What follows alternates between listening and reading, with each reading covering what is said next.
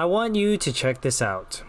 It's a wonderful book that I thrifted for only $3, and it contains a collection of World War II uniforms. If you like soldiers, you'll probably be glowing with excitement looking through this. But today, I want you to imagine.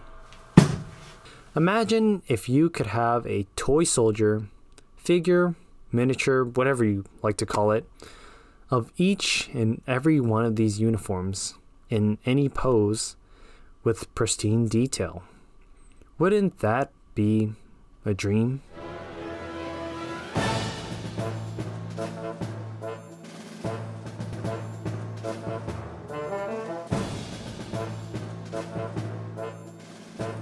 Back in ancient times, well, not too ancient, people used to hand sculpt figures to make toys. Then they started using molds with metal and plastic. In recent times, you could use a digital 3D model and 3D print your own toy soldiers. Hey, I made an old video about that. But that's hard, right? I mean, look at how unskilled I was. Now I could definitely do better, luckily. But who's going to put in the years and effort into learning how to sculpt? Then there came 3D scanning, where you could get a 3D model using your camera and some complicated software and equipment, but even that's difficult. The beauty of time is that things change. You and I get older. Toy soldiers go out of fashion. Wars get forgotten. But hey, at least now you can take any image of a soldier and use artificial intelligence to create a 3D model of it, which you can then 3D print. No tricks, no setup, no fancy equipment. What could be better? I'll take an image of this artwork via my phone and then use this online AI service called Tencent Hunyuan 3D, which is also the sponsor of today's video, to make a model. Yes, it's from China. Toy soldiers will always be made in China. You have to log in with an email, but nowadays you don't even need a password, just an email verification. Then you're good to go. No complex download, no virus, no payment. I'm telling you, it's so simple. Just have fun uploading images. Click generate and start. The AI will do its magic. Isn't that something? Here you can preview the model. Depending if you're going to paint the figure accurately or just keep it green like most toy soldiers, you can use the reference textures or just look at it plain. The AI captures a good amount of detail and automatically fills in the back. It even understands that the underside of helmets are hollow and can predict where legs and arms will be to keep the model more consistent. It's actually mind-blowing. Downloading is easy too, with any 3D model format you need supported. I like sticking to STL. After downloading, you can use 3D printing to make these models into real toy soldiers.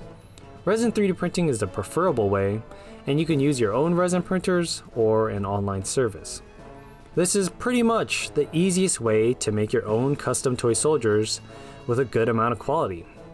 You're welcome. But I didn't really make this, the AI and this artist did. So how can we make this process more personal, more custom? Tencent Hunyuan 3D is great because you can use any type of photo with any subject, even yourself.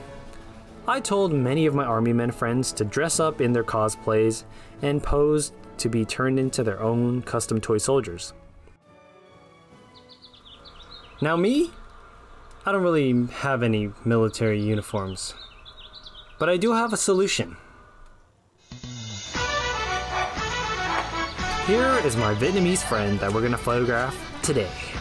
Do a pose. So is this racist? Yes. This is accurate. Accuracy. Unlike sculpting or 3D modeling, you can control the pose, outfit, and weaponry in real life, which is as user-friendly as it gets. When taking images, make sure to have a plain background with at least decent lighting. And if you want even better quality soldiers, take images from 4 sides of the pose. What you shouldn't do is have cropped images, images from odd angles, non-centered images, heavy camouflage, grass, or hidden limbs. Just take a normal, good-looking picture. Please. The AI is very forgiving and identifies the subject pretty well. And all you need is just one image of the subject. If you do have those extra photos though, you can upload them here. Even if you're an old man in your 70s, I assure you can do this. The AI is free to use, but you only have 20 credits a day to produce models, which is plenty. And it's completely free for now. I kind of feel like it's too good to be true and we might have to pay someday. But for now, let's just cherish the moment. Photos are great, but what if you're into fantasy like Dungeons and Dragons or Warhammer 40k?